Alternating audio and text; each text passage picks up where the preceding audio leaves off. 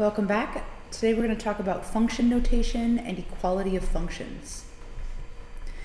Okay, so we talked yesterday about how every relationship between two variables is not a function. Sometimes they're just relations and they're not functions. Functions are really particular ones where each element in the domain is sent to exactly one element in the range, okay? So since this is the case, we can say that the relations that are functions, we use special notation when we have those things. All right, to write an equation in two variables using function notation, we're going to replace the variable y with this right here. And this is read as f of x, okay? It's always a lowercase f. You have open parentheses and an x inside of it. So that's read as f of x. This does not mean multiplication. So it doesn't mean that you're taking whatever f is and multiplying it by x. It's not this. That is not what it is, okay? It is a way of saying the value of the function when x is a certain value. So essentially, let's go through what we're talking about here.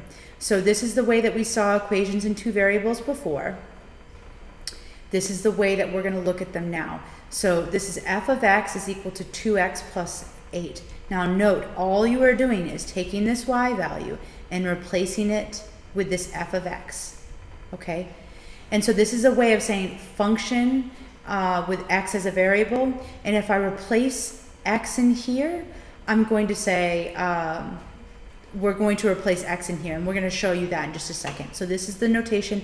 Make sure that you remember how to read this. This is read as f of x is equal to 2x plus 8. Okay, what does this look like in terms of evaluating? So let's say the number of dollars Julio earns while working can be represented by the function f of x is equal to 9x. Okay, fill out the table below. So let's choose some values for x here. Okay, so I should also include that maybe x is hours. It's a pretty typical. And this is going to be in dollars. Okay, now the way that I evaluate for it is I replace x in both sides of the equation. So I say f of 0 is equal to 9 times 0, which is equal to 0. So what this is saying is that f of 0 equals 0. So the understanding is that the function evaluated when x is 0 is also equal to 0. So this is the coordinate 0, 0. Okay, f of 1 is equal to 9 times 1, which is 9. So f of 1 equals 9.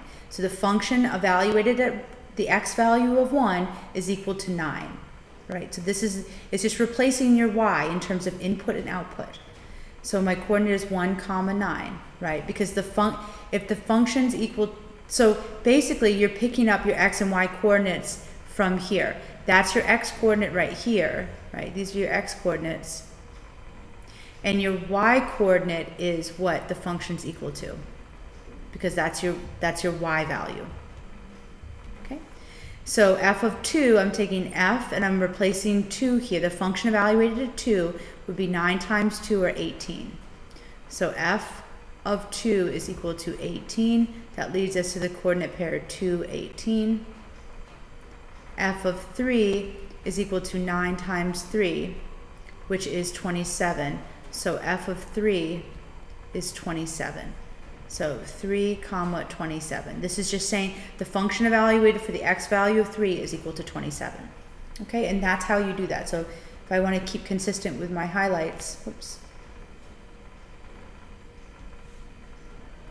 I could go ahead and highlight these. That's where my x and y values are coming from, okay? And these are all my y values here. And my x values, I put the x in here, and I also replace it here. Okay, and the 9 just comes from the equation up here, right? That's just, whoops, should do that in a different color here. That's the equation right here. That's just part of it.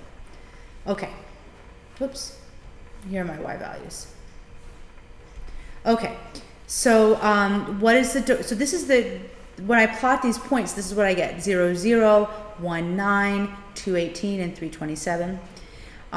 If I looked at this graph, all right, so this is how, I sort of skipped over this, but if I'm looking at this function and I want to graph it, the first thing I would do is I'd make a solution table right here, and then I would take the ordered pairs that I just arrived at and I'd plot them, okay? And it ends up that the ordered pairs are all collinear, which means they lie in a straight line. And so I draw the line through it. You've seen graphs like this before in 7th grade. These are proportional relationships because they go through the origin. And the equations are of the form y is equal to kx. For us, we know this to be f of x is equal to k times x, where k is the constant of proportionality. Remember, we're making that switch in terms of notation. Okay. If I look back at yesterday's lesson and I try to figure out the domain and range, well, remember, the domain is all the x values. So what were the x values from the table that we just created? The domain is going to be equal to the set of 0, 1, 2, and 3. And the range is going to be the set of the values that came out. So 0, 9, 18, and 27. Okay. Now, is that all of the domain? No, it's just the domain that we see from the points that we plotted. Okay. Because we have two, so there's a situation that we could get into, which is that we have two different functions. Now, when we have two different functions, in order to identify one from the other, we usually call one f, but we don't call the second one f. We'll choose another variable, often g. It often we'll choose starting from f, like if you have 3, you'll have f, g, h, I, j, and so on. Okay, probably the most you're going to see is 3, but usually you only see 2. So we say f of x and g of x, okay? So usually when we have two functions, what we're really interested in finding is a solution, so when they're both equal to each other. So basically a solution that fits into both of them, or a solution for both of them, okay? Sometimes they have them, sometimes they don't have them, but what would be nice to know is there an x and y value here that you can satisfy, that you can choose to satisfy both of them? All right, so there's a couple different, we're gonna go over 3 methods of doing this. Okay, so method number 1 is taking your two functions and actually just setting the expressions equal to each other. So here we have f of x and g of x, okay? What I'm going to do is take each expression, like this one right here and this one right here, and I'm going to set them equal to each other, okay? Because what I'm looking for is I'm looking for an ordered pair that satisfies both of them. Okay, when I do, so what that means is, what is the x value when both of them are equal? If there's any x value. Sometimes there's not, okay? So here I can add x's to both sides. 4x plus 2 is equal to 10. Subtract 2 from both sides. I'd have 4x is equal to 12. Divide by 4, divide by 4. We'd have x is equal to 3. Okay, so, oh, I made a mistake right here where it should have been 8. So 10 minus 2, of course, is not 12, it's 8. And 8 divided by 4 is x is equal to 2. Okay, so this is saying that for the x value of 2, both of these functions should be equal to each other. Well, let's go ahead and evaluate each function for 2.